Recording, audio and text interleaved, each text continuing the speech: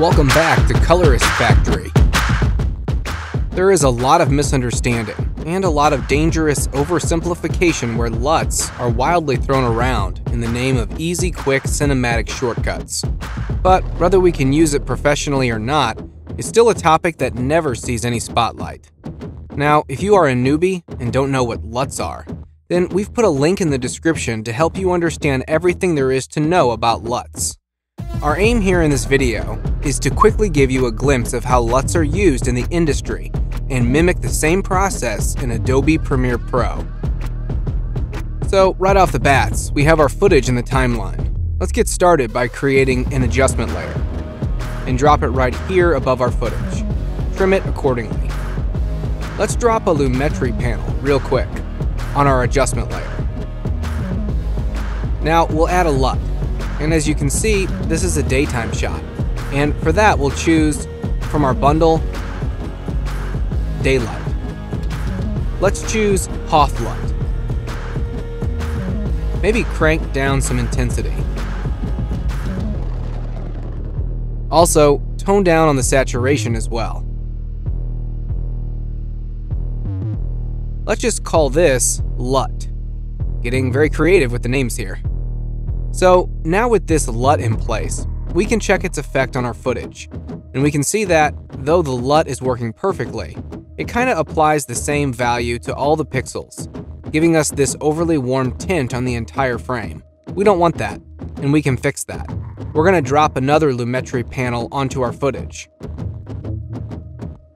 And let's call this Contrast and Saturation. From the curves, we can pull down some brightness, so we can have a better contrast here. From the Creatives tab, let's crank up the saturation. 140 seems nice. Now, here is another important thing to work on. If you zoom it a little, you can see the DSLR footage captures all details. See the reflection of sweat on her face and body? The strong specular highlights makes the shot look a bit amateur compared to a film-based footage. So we're going to tone down the highlights to mimic that film look.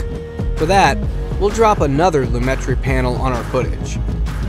We can rename it as maybe Remove Video Look. Open RGB curves. Let's mark the middle point first and pull down the top peak point of the line. And as we do that, we can see we are already toning down the highlights. Maybe just a little up from here.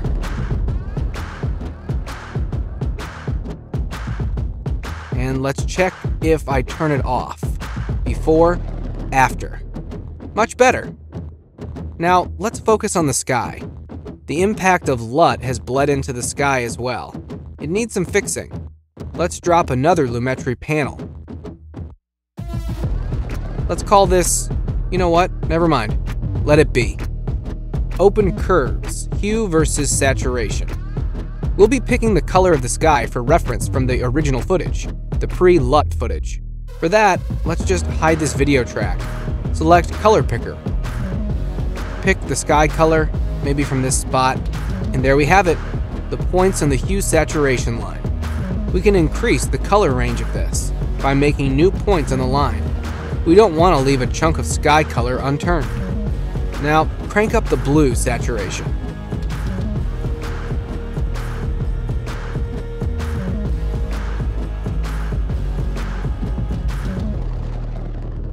Before, after. We can see better when zoomed in. Before, after. Now, we need to do something about the skin as well.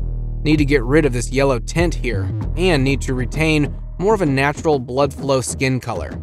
For that, we can go to Hue versus Hue, pick up her skin color, and start playing with these points here.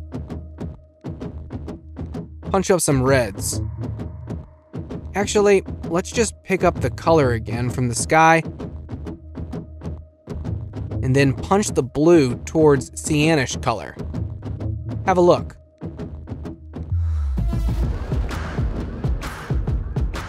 Before, after. The change is subtle, and that's how it should be, depending on the requirements.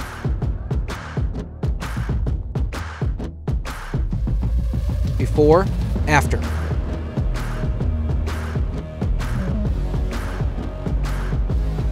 Also, let's really give it a name.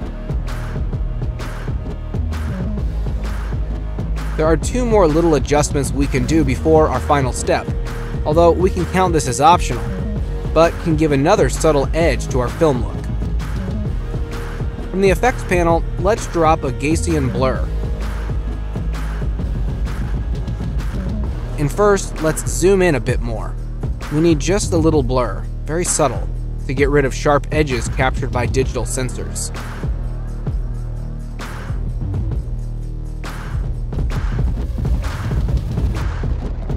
The vintage lenses used in early days, they sometimes cast some RGB aberration. You have probably seen some in the old tapes. We will mimic that here. Drop chromatic aberration from the effects menu, and you will instantly see this RGB color splits. Let's tone down the red aberration, and blues too. Maybe need a little more divergence in the reds.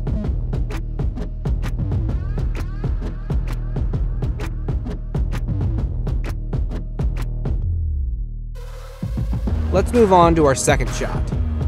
We can just go ahead and copy-paste effects in this shot. Let's extend the duration of the adjustment layer. It should be covering our second shot as well. We may want to tweak some contrast here.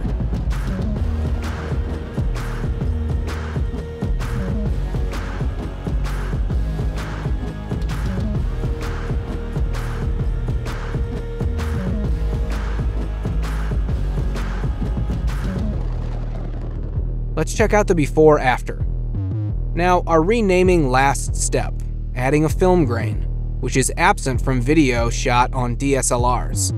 Tiny film grains, if applied in the right way, give a cohesive final finishing to the project. Otherwise, digital footage is sometimes just so sharp that it looks artificial.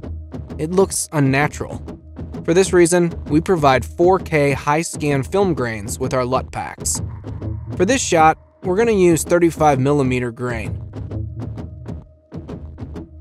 Put it on top. Maybe scale it up a bit. And change the blend mode to hard light.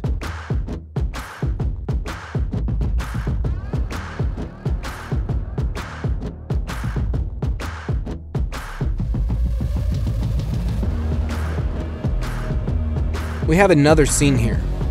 Let's have a look on how to grade this up in a similarly better way. As done before, we'll drop another adjustment layer on top of our footage.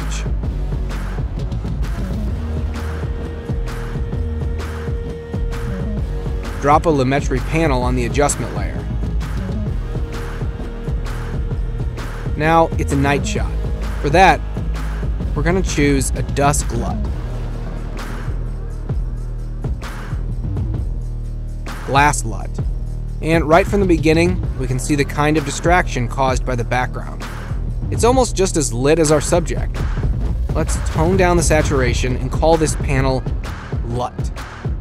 We are going to follow a similar procedure, dropping another lumetri panel on our main footage, renaming it as before. Contrast and saturation. Tweak some brightness from curves.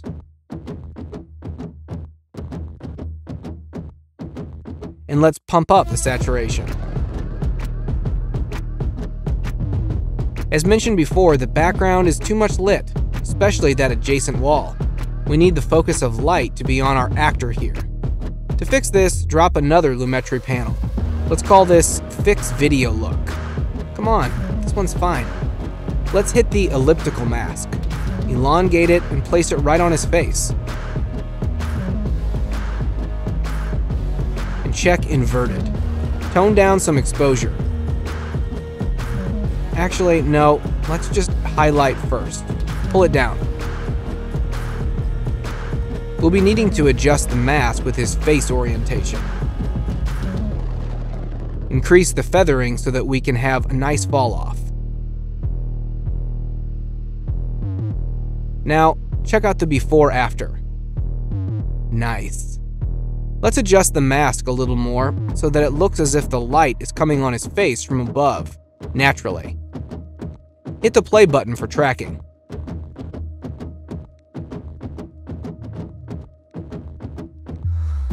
Nicely done. Now at last, we need to retain that skin color. Dropping another Lumetri panel, renaming it as Hues. Curves, RGB, Hue versus Hue. Let's turn off the adjustment layer so that we can pick our skin color. Turn adjustment back on. Punch up the reds. We are beginning to get that sweet blood flow skin color. Slightly too red? In hue versus saturation, let's lock the corresponding red hue and desaturate the reds.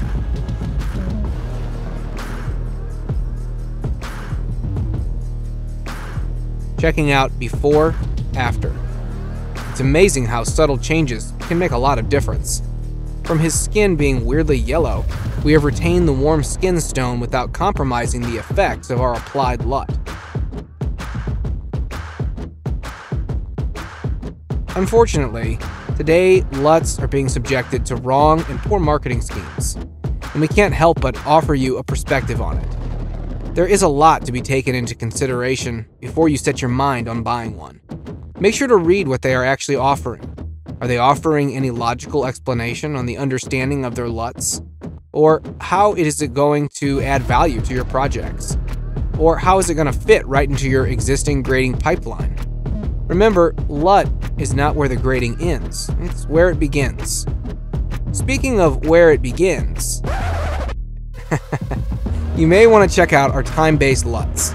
It gets you started real fast, and since these are time-based algorithms, it dramatically saves you a ton of time. So, that was it for this video. Make sure to follow us on Instagram at Colorist Foundry. Comment down below if you have any queries regarding this video. Turn on the bell icon if you haven't already. See you soon, and stay safe.